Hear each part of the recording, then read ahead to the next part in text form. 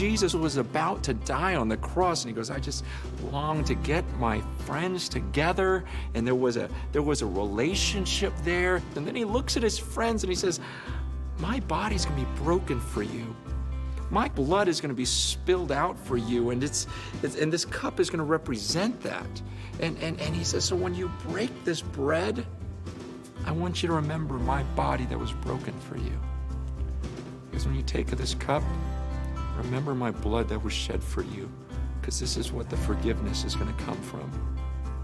And there was an intense moment in there as he explained what was about to happen. And he says, I want you to do this in remembrance of me. This is the most amazing thing that anyone will ever do for you. Greater love has no one than this, than someone lays down his life for you. And I don't want you to forget this.